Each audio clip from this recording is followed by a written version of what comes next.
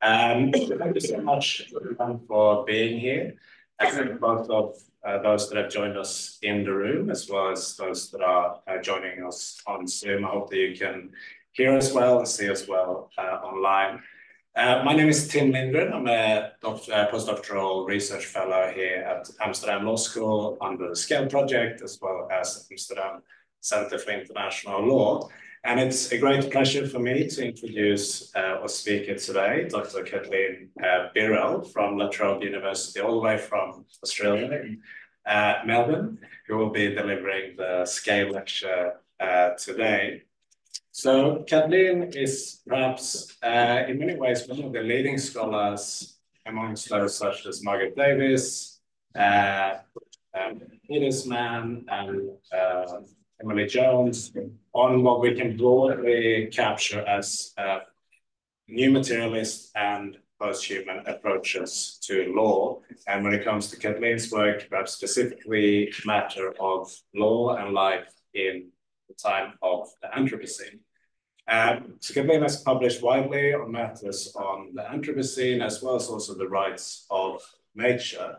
And your research deploys critical legal methodologies to interrogate precisely this relationship between law and ecology, as well as the broader tradition of law and humanities, and decolonial theory, as well as praxis, which is something that I know several people in the room here are interested in, so hopefully we can pick up some of those themes.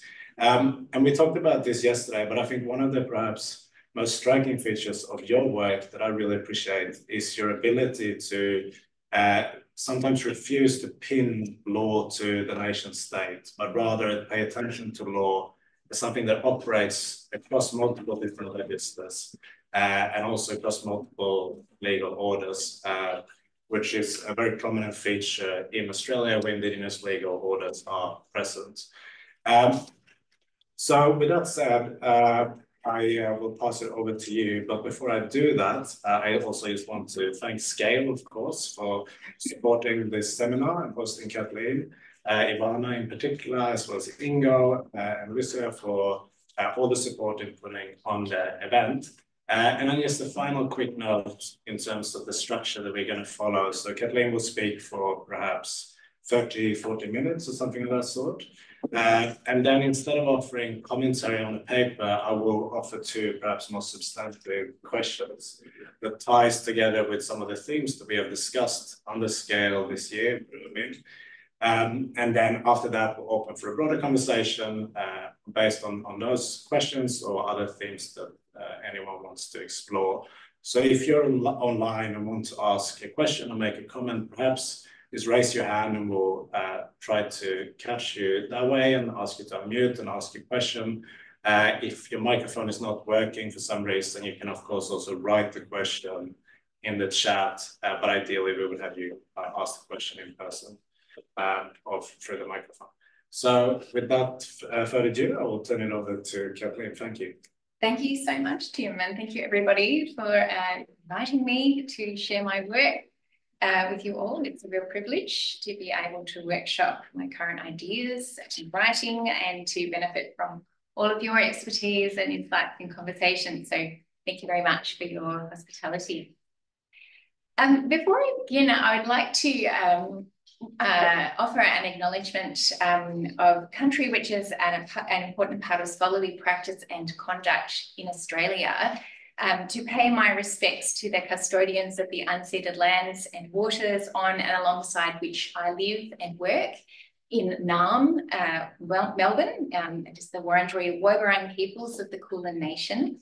And I acknowledge Wurundjeri elders as keepers of law and country. I'd like to particularly give this acknowledgement because a significant part of my work is concerned with developing an ethics of encounter that is appropriate to this acknowledgement and its attendant responsibilities. And so I hope that this can inform part of our conversation. My presentation today is part of a larger project which explores the historical legacies of legal representations and imaginaries that organise contemporary concepts in the Western legal tradition and the ways that these perpetuate ecological degradation and injustice.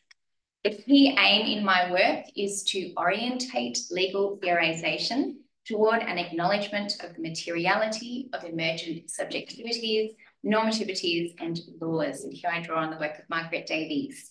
And in so doing, to develop a relational idea of ecologies of obligation, or what I would like to call lawful ecologies, which foreground an ethics of obligation that offers possibilities for legal intervention in the context of planetary crisis.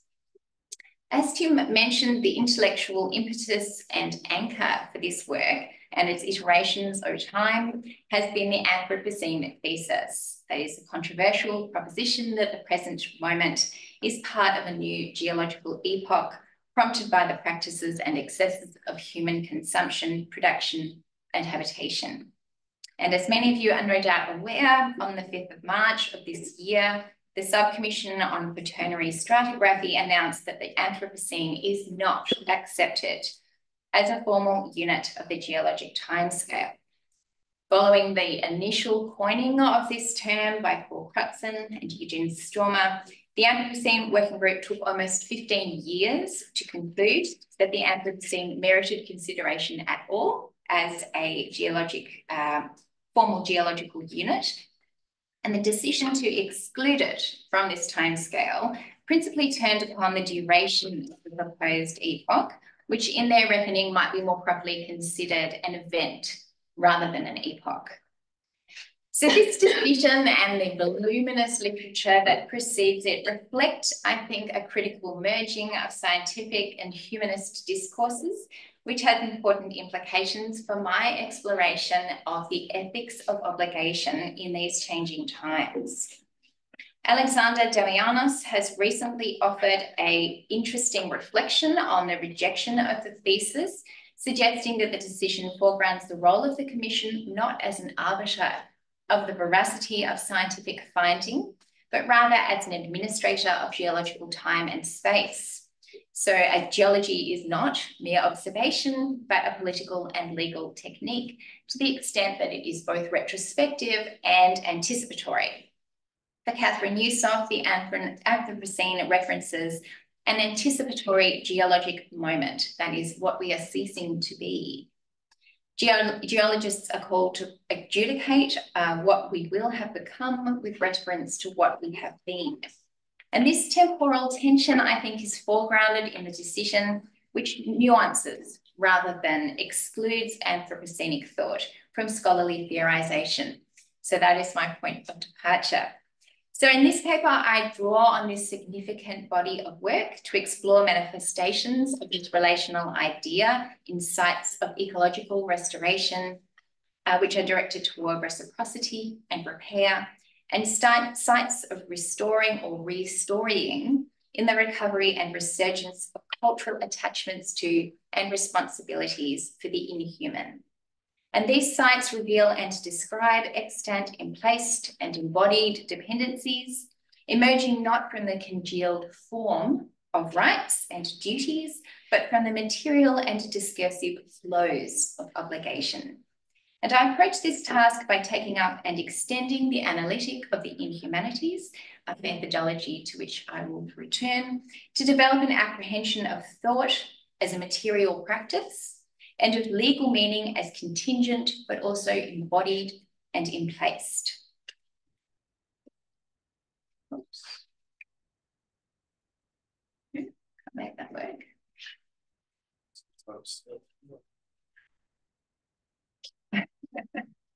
You just click on the screen sometimes and then... Oh, there we go. That's fine. We'll have it all.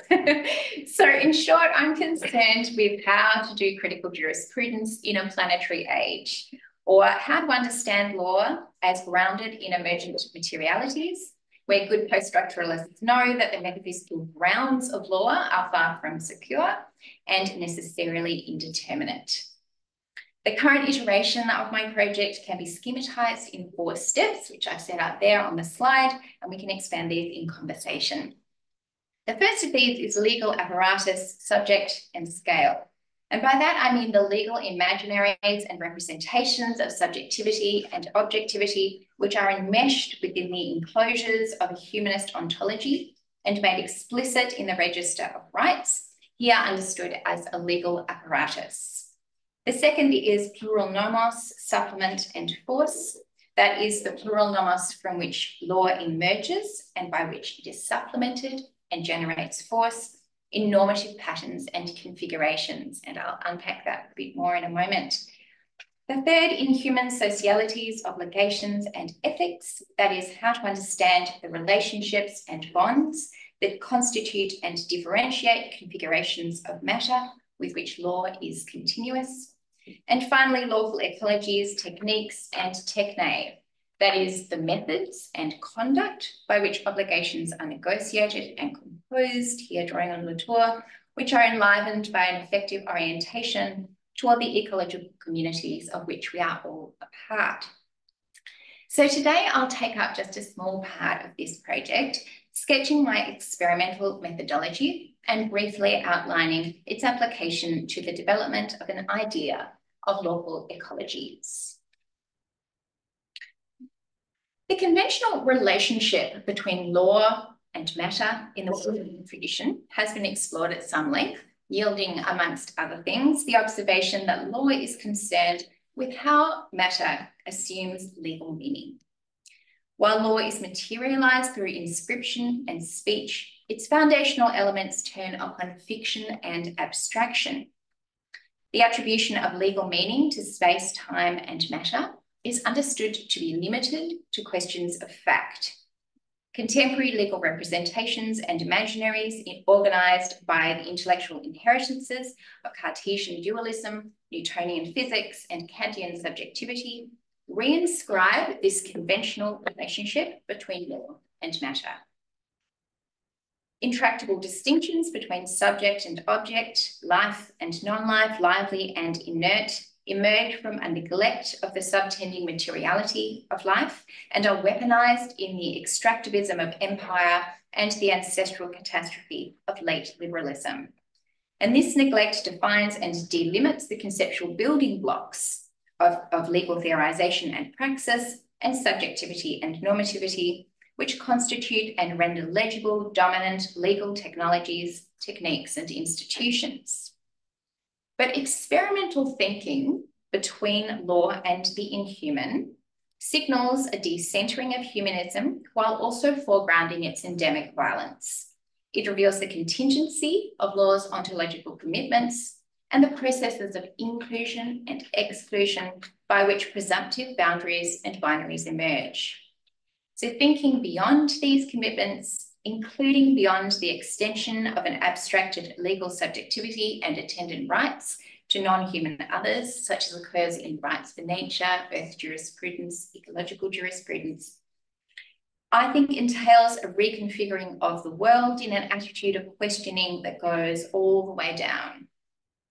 The idea of the human as distinct from its inhuman others is challenged in multiple registers, prompting an exploration of the emergence and co-constitution of human and inhuman legalities.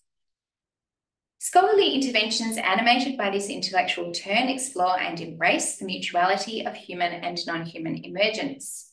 And this renewed disruption of the binaries of modernity prompts a consideration of how law is constituted, reconstituted, and anticipated by inhuman socialities and normativities. And this scholarship has coalesced in the idea of the inhumanities, lately taken up by Catherine Yusuf, a disruptive analytic that reflects a broader concern with the nature and limits of the humanities as a form of knowledge in our contemporary context. The humanities are conventionally conceived as the modes of understanding that privilege the human, defining contradistinction to the inhuman. And this ontological privilege is made manifest in the apparatuses, technologies, and techniques of Western law. In contrast to this, the inhumanities draws upon and extends the geophilosophy of Elizabeth Bruce in an exploration of what she describes as the role of the inhuman in the humanities. And this rendering of geophilosophy emerges from scholarly engagements with the relationship between human and inhuman forces. And this includes the work of Nietzsche, Spinoza, and Bergson in the particular tradition, who in turn influenced Deleuze to explore the ontological assumptions of epistemology and to acknowledge the shared life of subject and object.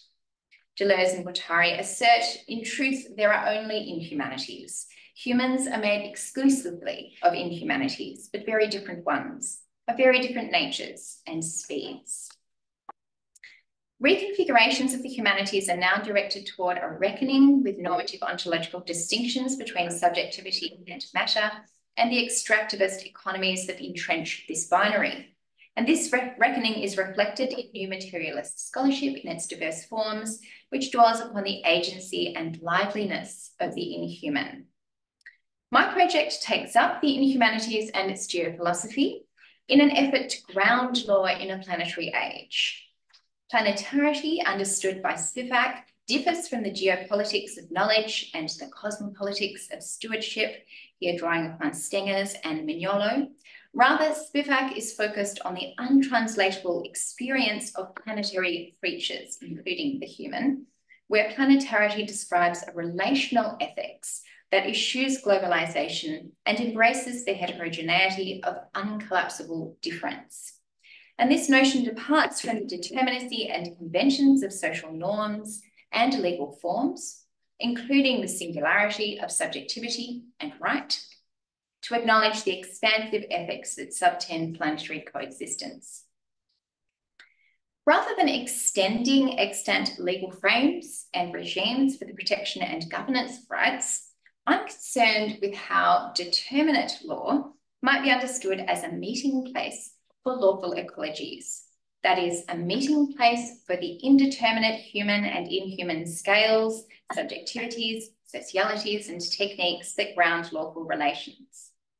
This analysis adopts a methodology drawn from the philosophy of physics of Kathleen Birrell, who urges an acknowledgement of the materiality of theory as an embodied and emplaced practice, refuting the pretense of metaphysical exteriority and detachment.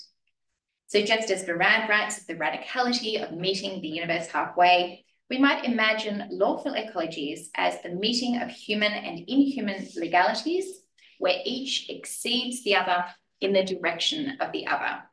And this is applied to the inhumanities as an experimental analytic with which to reimagine the ontological limits of the proprietorial rights-bearing legal subject.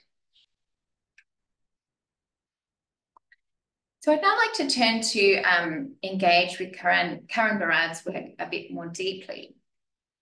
Thought experiments, Birrell writes, are material matters. Thinking is emplaced and embodied, and experimentation not confined to humans in exteriority, but constituted in relationship with the non-human. Theories and theorizing as a form of experimentation can be understood as living and breathing reconfigurings of the world and are not limited to animate life forms. So for Birrell, this figuring and reconfiguring doesn't follow a predetermined algorithm, but is instead exemplified in touch, the touch of entangled beings becoming together apart. And this rendering of touch differs from the explanations of classical physics, in which the experience of touch is illusory. So the apparent contact between skin and surface is merely the electromagnetic repulsion of electrons between fingers and objects, according to the conventional theory in physics. But for Birrell, quantum field theory deconstructs and queers this ontology, revealing the constitutive entanglement of particles to the extent that all touching entails an infinite alterity and all material entities are entangled relations of becoming. The quantum physics of touch disrupts the linearity of causality, prompting us to acknowledge and account for the iterability of matter. Similarly, for Margaret Davies, drawing upon rearticulations of Lucretius in the work of Michel Serres and others, the material flows that generate and perpetuate normativities are not linear, but turbulent. The material processes of normative becoming are defined by convergence and divergence, generating the disorder from which order emerges. So in this way, thinking as a material matter emerges from the incalculability and the indeterminacy of material forms and flows, touch and turbulence. And for Barad, these encounters entail a responsibility and responsiveness, both to and as a part of the world's patternings and murmurings. I'm particularly concerned with how a notion of thinking as a material matter, that is, human thought as continuous within human forms and flows, might provide a methodology with which to grapple with and account for the intellectual legacies of modern thought. And in so doing, I'm prompted to heed Davies' exhortation to suspend the idea or ideal of theory as primarily conceptual, and instead to commit to its practice as an embodied and material project. In the context that we live in of existential threat and planetary ruin, it is indeed perplexing that legal scholarship and practice directed toward arresting ecological degradation have largely focused on the perpetuation and expansion of normative legal regimes and doctrines grounded in rights. These doctrines remain apparently unmoved by this intellectual turn, persisting in a continued attachment to an abstracted yet resolutely human legal subjectivity and attendant rights, which fail to address their manifest inadequacies and limitations. So rather than merely adding to well-established critique in this vein, I'm interested in the emplacement and embodiment of this thinking as a material matter. The idea of the human as distinct from its inhuman others is challenged by the revelation of a community of bodies within which the human is enmeshed, continuous with the mineralogical substrate, inhabited by microbial symbionts. Thinking and experimenting with Barad, I find myself enfolded in fleshy relationships of dependence and need. Legal imaginaries and representations of subjectivity in the Western tradition, which are enmeshed within the humanist ontology and made explicit in the legal register of rights, are challenged by the revelation of a plural nomos and its patterns of relationality and obligation. That is, whereas law is understood to create a normative universe, in the words of Robert Cover, this experimental thought foregrounds a normative universe of material processes from which human legalities, as both form and meaning, emerge, and by which law generates force. A reimagining of the human, then, in the capaciousness of nature culture, necessitates a confrontation with the fictions and abstractions of law, epitomised in the deployment of the human as a legal apparatus. Principal among these abstractions is the ontologically prior subject, grounded in Cartesian dualism. The human subject is deployed as a discursive legal apparatus rather than an embodied and emergent microbiome. And this abstracted human constitutes and renders legible the rights-bearing legal subject, a technology or convenient device that enables legal relations and in turn drives the institutional and regulatory machinery of global order.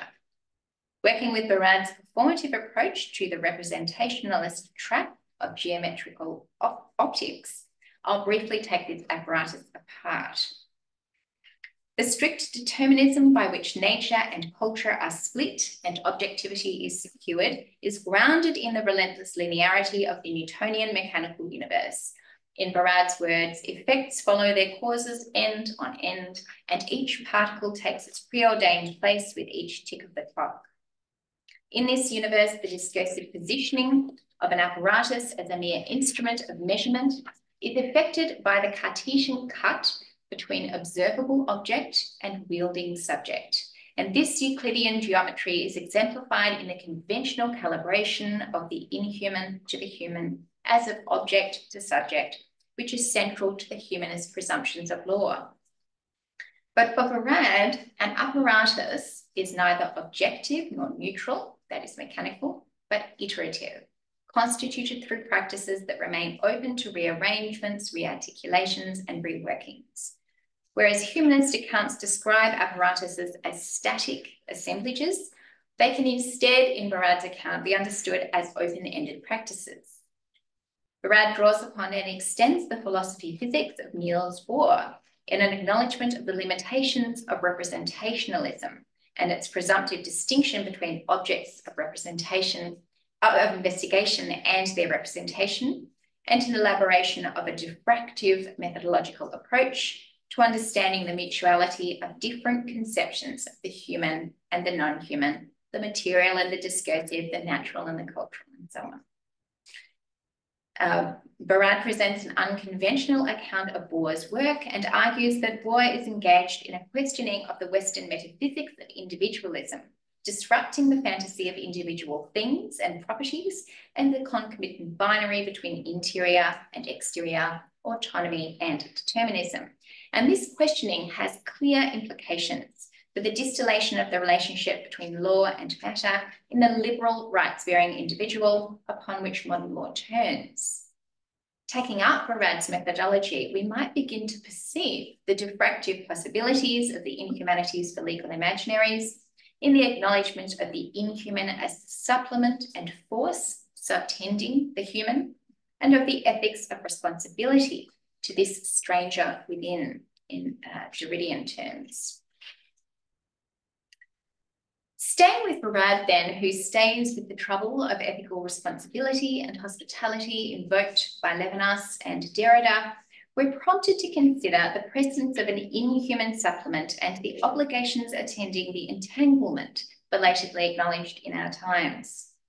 The inhuman that inheres within the human is a constitutive supplement that adds only to replace.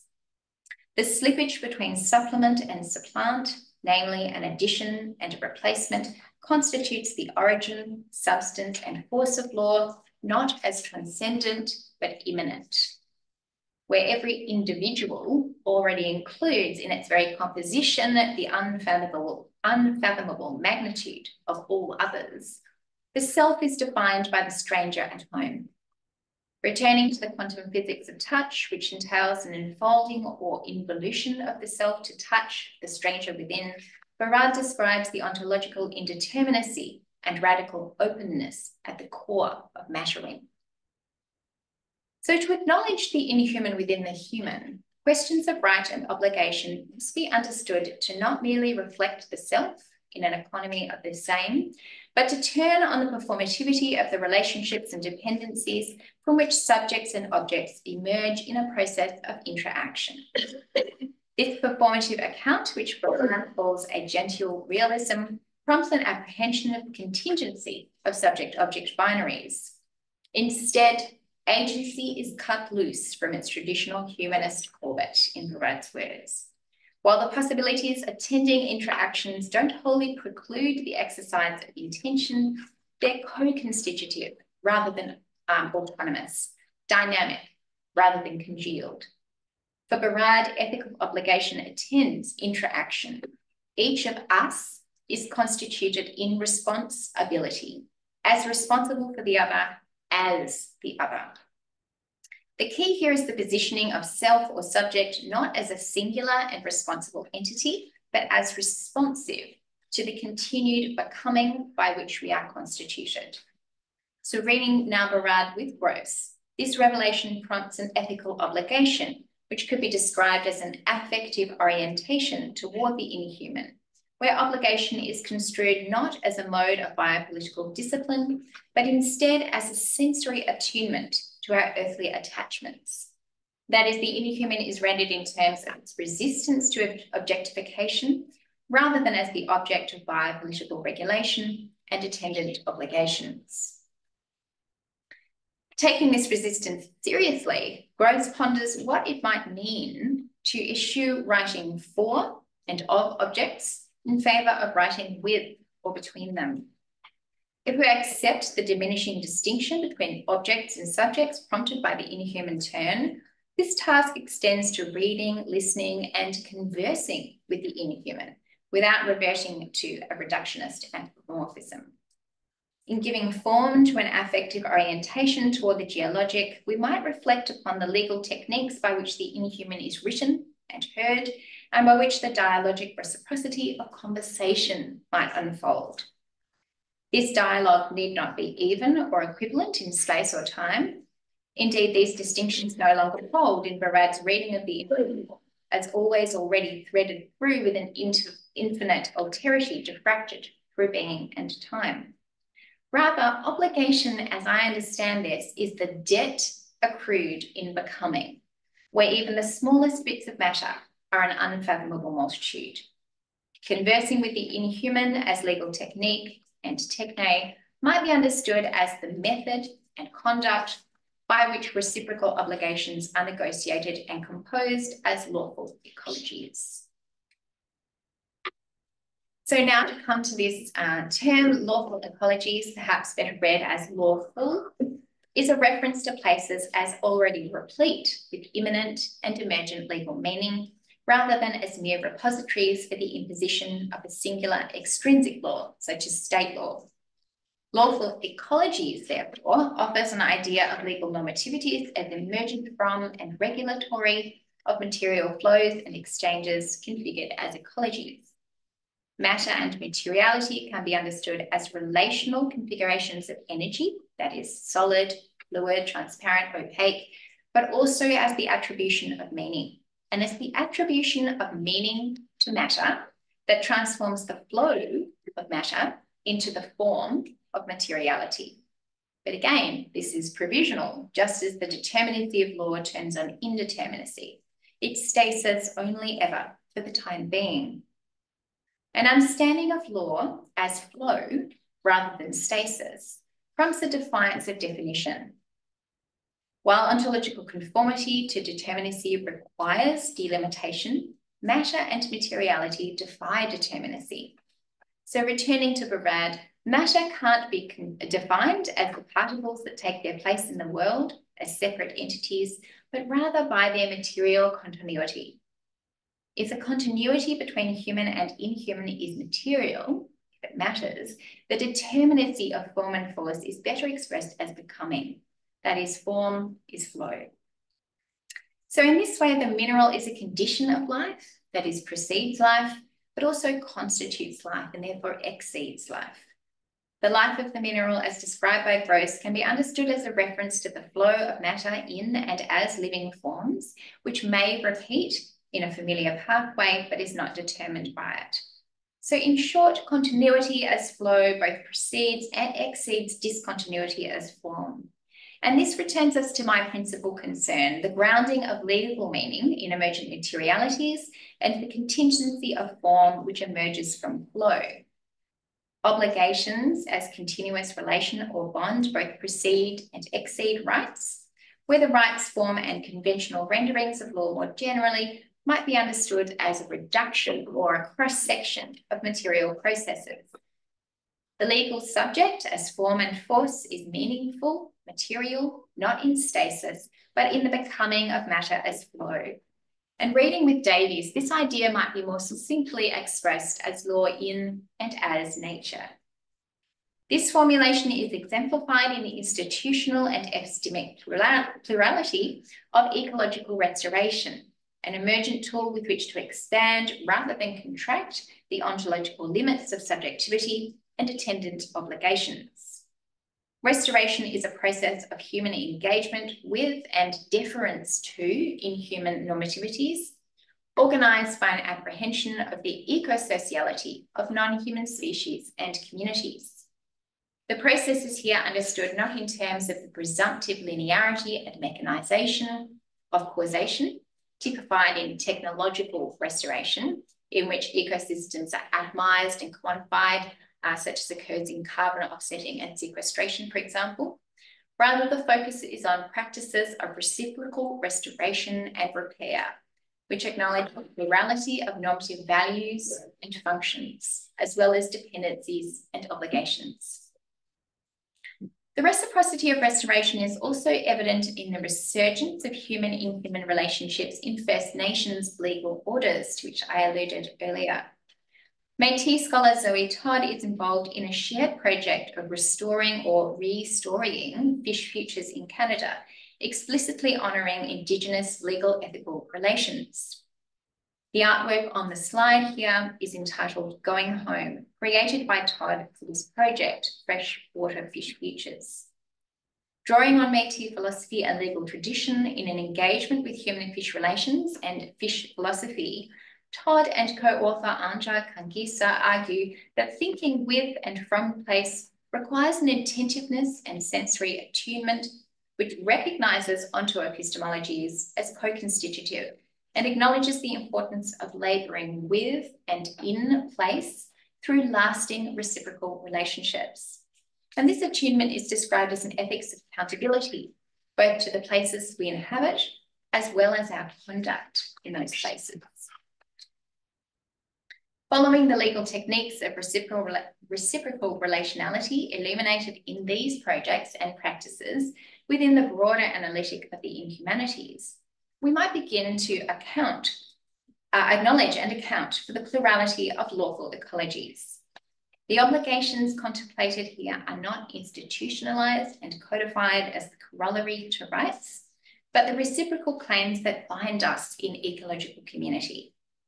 These bonds might be more simply expressed as relationships of dependence. In this way, obligation marks the halfway point of interaction. The meeting is not an encounter, but an acknowledgement of the entangled relations of being, of becoming, or the stranger within, which is what makes matter material. An apprehension of plurality as lawful or lawful ecologies, foregrounds and ethics of obligation in an expanded nomos. Thank you.